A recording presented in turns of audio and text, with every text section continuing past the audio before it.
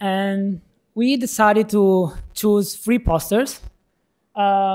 You vote for what you think were the best poster. We also had our own vote separately, and we then did the final decision. So congratulations to the 3 winners. And we start with the first one, who is Gemma, with the poster on Thinking Outside the BB Box.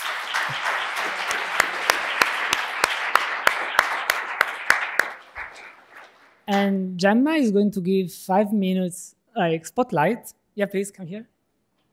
On the poster. We'll keep some time. We'll keep the time. Okay, let me know if I'm taking too long. I don't like you. Okay.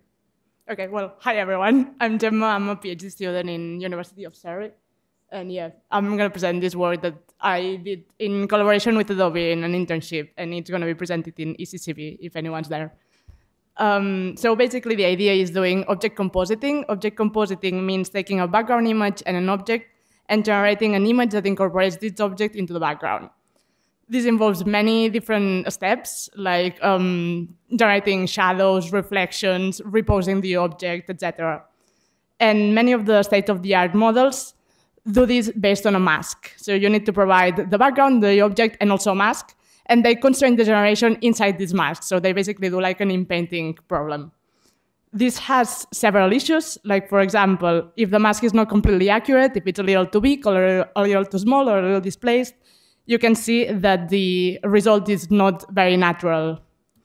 Another issue is that since they are only synthesizing inside this mask, if the image requires a long shadow or a long reflection or anything that goes beyond this mask, it's not possible.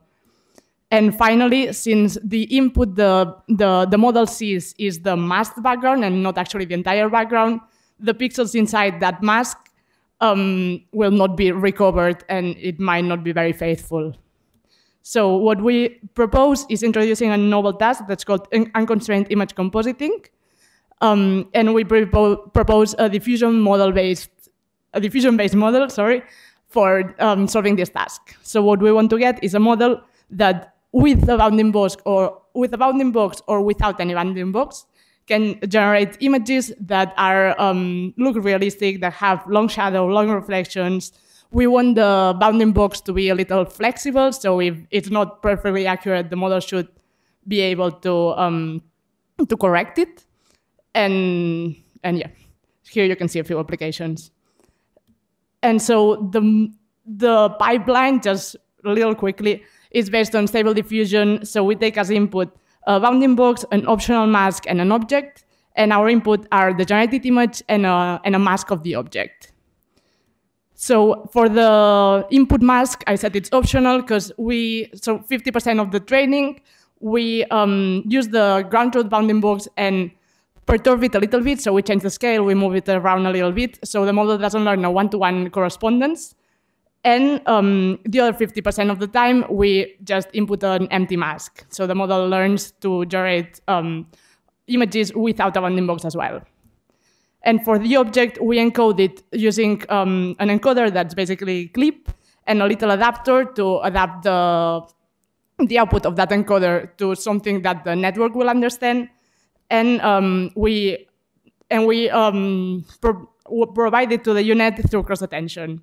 So we noticed that the encoder was scale dependent. So what we do is compute this encoding in several scales, and then just averaging to get rid of that bias. And so another important step is the data generation, so the data we use for training. One of the reasons most models are based on masks is that it is very easy to obtain data for training, because you just take any image, mask out the object, and train the model to regenerate that object. But in our case, we want to give the entire background, so what we do is we create this pipeline that you take any image, segment the object, get the mask of the shadow and the reflection using a shadow detection method and some heuristics, and then we do in-painting for obtaining the clean background. Since doing diffusion-based in-painting, we saw that it led to generation of new objects, like hallucinated new objects. If you cover a flower and then give it that image, it will generally generate a new flower, and that's something we didn't want. So what we did was a double step in painting. So we first did in painting using a GAN-based method that the quality, the output of the quality of the output is not amazing, but it will never generate any object. And then we refine that using a diffusion-based model.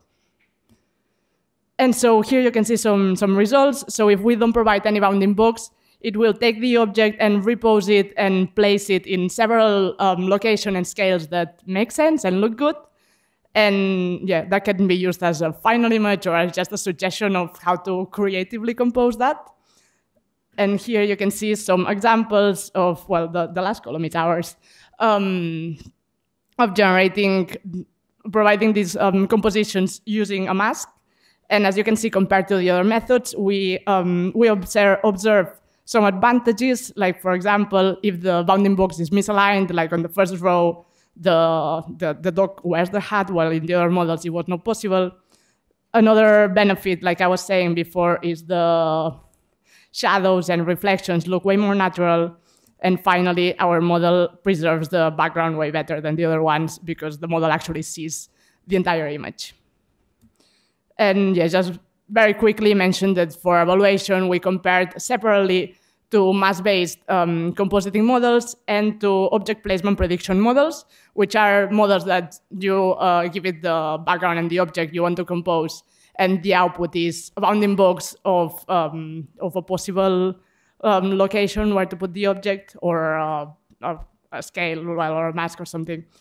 And well, I don't know if you can see it much here, but we compare using quantitative metrics and also user studies, and it showed that we outperformed or performed comparatively to most of them.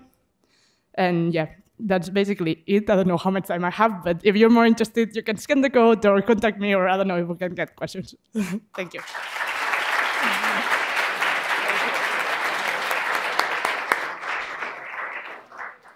Thanks a lot. The second poster is Florin, with the power of noise or defining retrieval for energy system.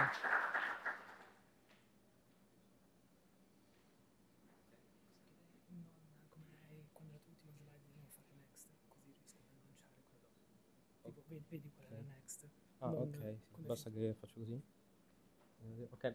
So, hello everybody, my name is Florin Cugonazu, and I'm a first year PhD student at Sapienza University of Rome. And now I'll be presenting our work done in collaboration with a fantastic group of people from Technology Innovation Institute and University of Pisa, which is entitled The Power of Noise, Redefining Retrieval for RAG Systems. So why redefining retrieval? I would say that in the current years, there has been a sort of paradigm shift in how users interact with retrieval systems. So let's think about a search engine. You have a user, it inputs a query, and then usually it gets back some documents. The user has to look into these documents and find its answer. Now, I would say that with the introduction of large language models or generative models in general, this step of looking into documents has been skipped, because it may happen that the answer is directly generated by an LLM. In a broader terms, I would say that it's due to this new framework called retrieval augmented generation. So I will go super quickly about RAG. The focus of this work is to find the role of retrievers in RAG. The research question is the following. So, are current retrievers ideal for RAG systems?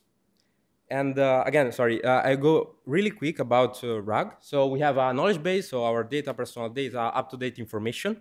We have an indexing phase where, given this data, we organize them into documents. And one of the main actors is the retriever in the retrieval phase, that upon a query, it searches into this knowledge base, some documents, according to some similarity matrix.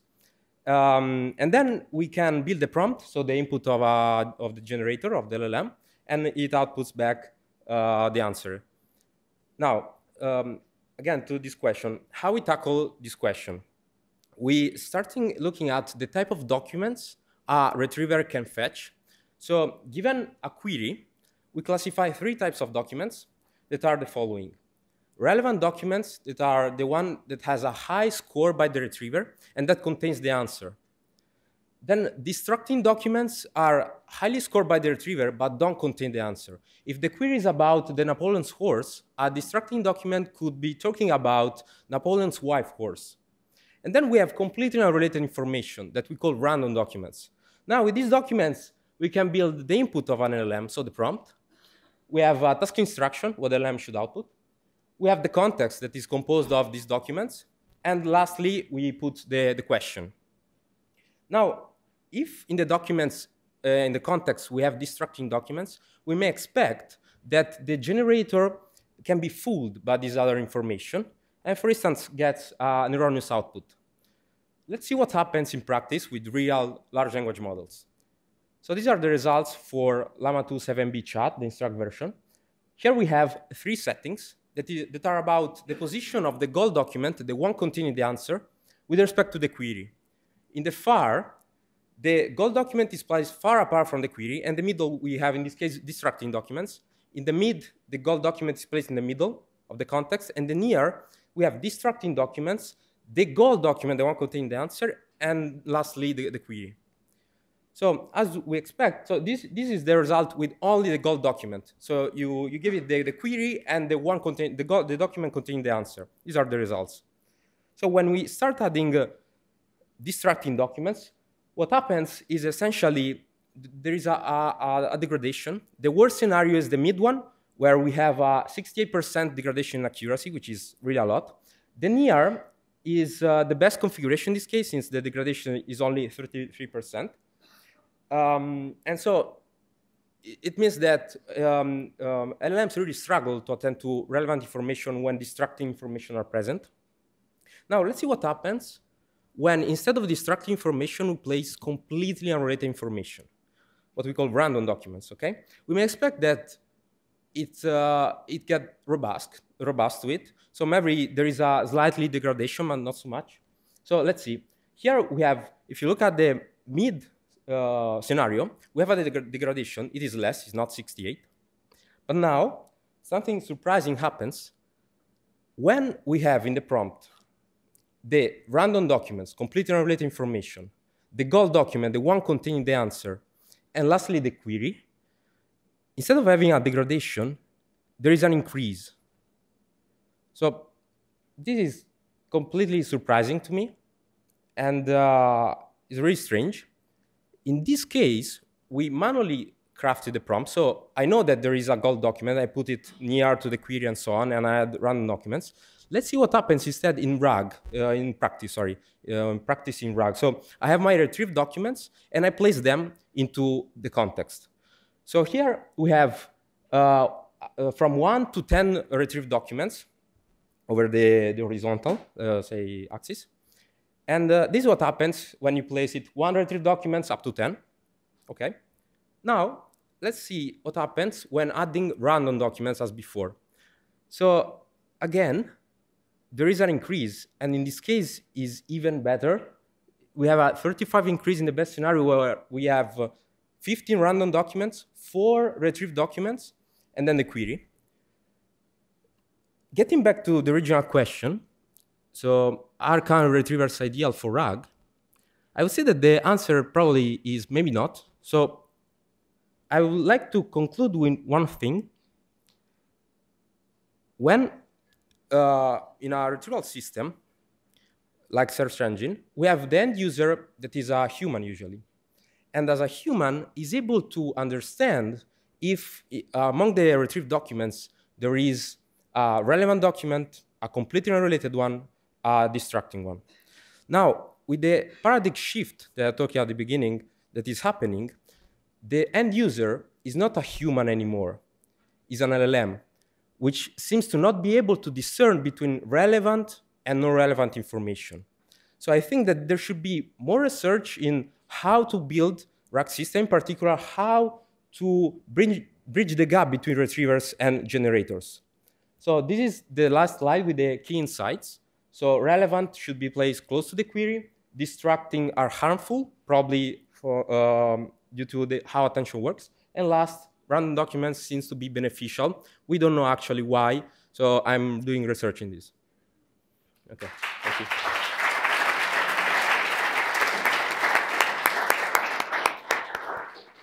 Thanks. And the last best poster is Alessio.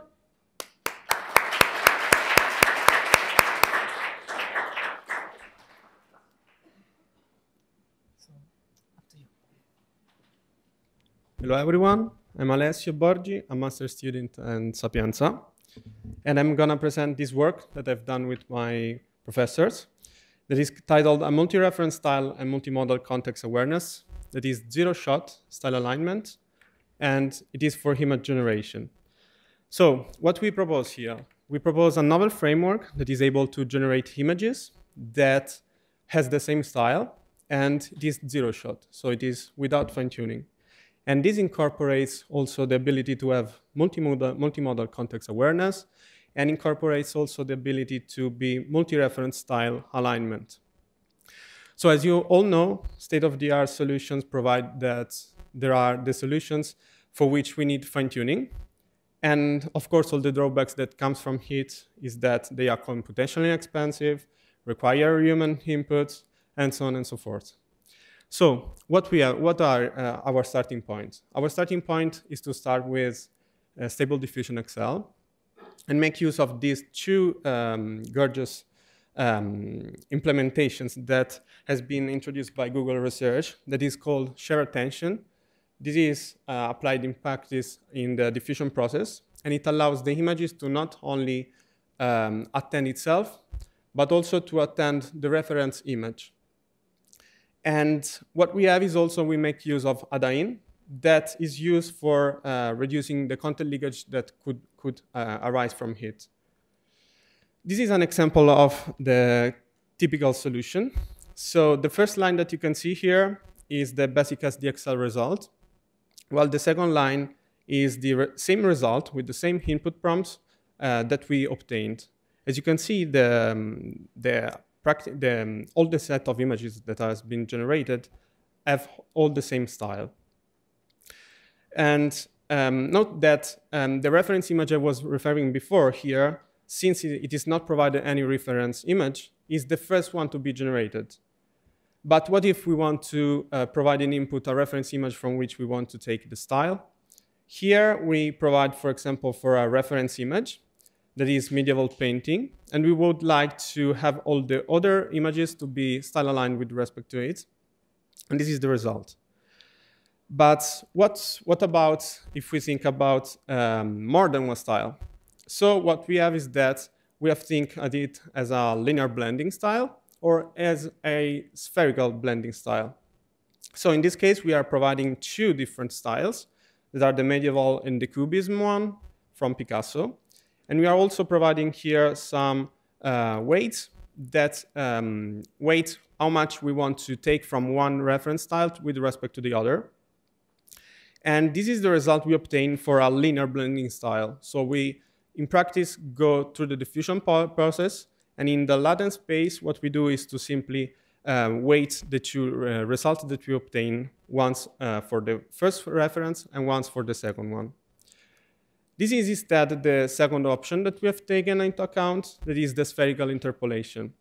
As you can see clearly, spherical interpolation obtain way better results. This is due why? This is because during the diffusion process, we are given an L-latent representation in n dimension. And the linear problem, of course, is that in the linear space, we have a high dimensional result that lies in a manifold. And of course, the SLERP, given into account that it takes the hypersphere surface, it will resolve this problem.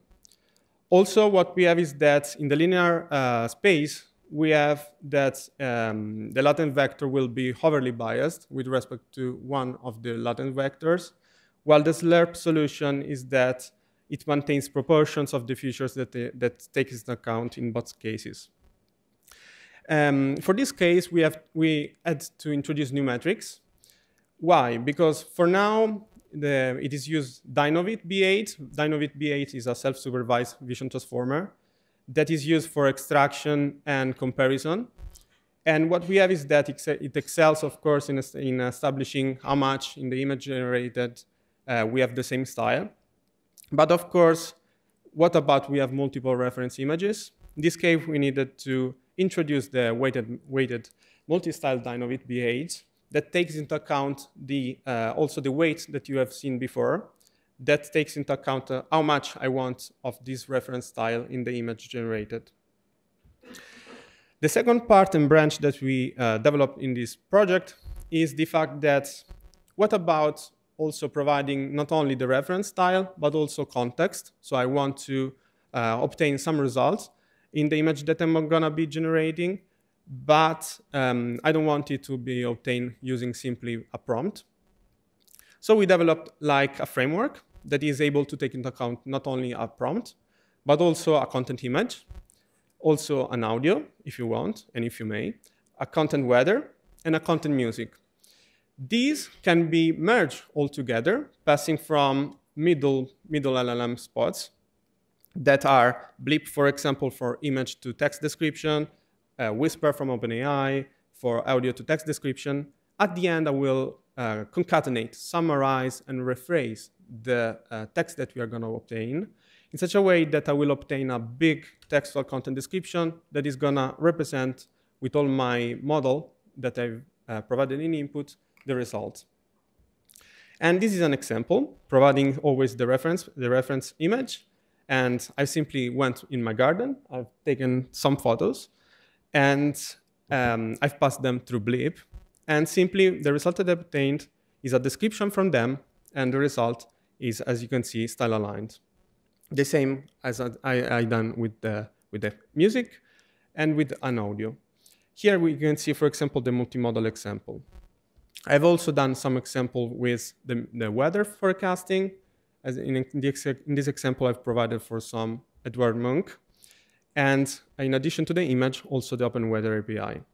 So what is the future work I'm working currently now? Very briefly is that actually now I'm using scale.product from SDXL. And as you know, it takes big O n squared d, where n squared is, of course, the sequence length, so the number of tokens that you can also imagine as the number of pixels, while d is the hidden representation dimension. Now, I have not the whole results, but I'm applying the focus attention. That is one result that is being published during May in this year. And as you can see from the images, this work is, for me, also better, because it is linear, of course, with respect to the original one, and it's providing always the same result. So providing style alignment in the image to be generated. So thank you for all. If you have any questions.